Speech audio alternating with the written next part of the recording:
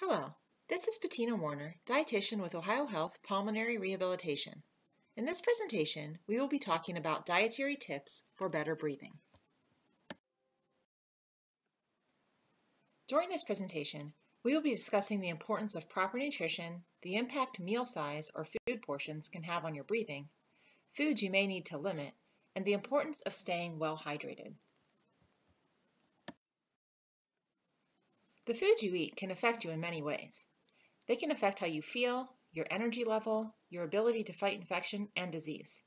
Choosing a well-balanced diet means including a variety of foods from various food groups, such as fruits, vegetables, whole grains, nuts and seeds, beans, low-fat dairy, lean protein, and healthy fats.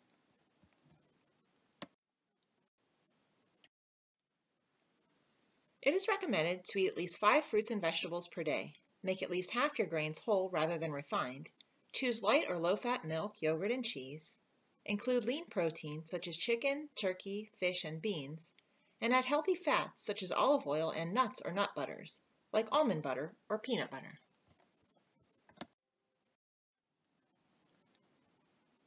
Meal size really does matter. Eating small meals and snacks helps you to avoid becoming too hungry at any one time, which decreases the chance you will overeat at your next meal. This is important when we think about our breathing, because oxygen is required to digest food. The larger the meal, the more oxygen you need for digestion, leaving less oxygen for breathing. A large meal can also put more pressure on your diaphragm, which can then cause more difficulty with breathing. Remember to slow down and enjoy your meals. It may be helpful to put your utensil down between bites, and try to make your meal last at least 20 minutes. You may need to limit or avoid some foods which commonly cause gas, such as cruciferous vegetables, including broccoli, cauliflower, and Brussels sprouts. You may also need to limit beans, onions, melon, and carbonated beverages. Only limit or avoid those foods which cause you discomfort. It's also a good idea to limit sweets as well as beverages with added sugar, as these can be a source of empty calories, which can affect your weight and blood sugar.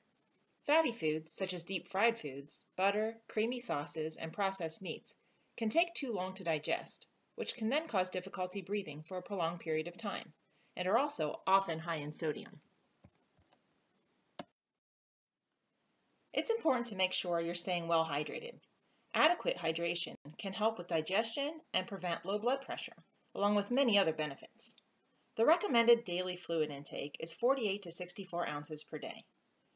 If it's been recommended that you follow a fluid restriction, certainly follow your doctor's guidelines for that fluid restriction.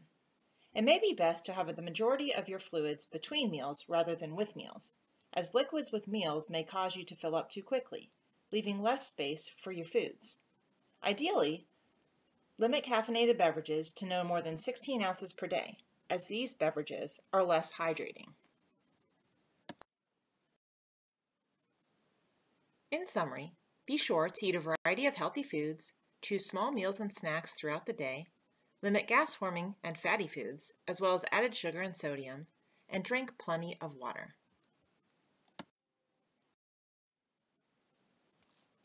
This ends our presentation on dietary tips for better breathing.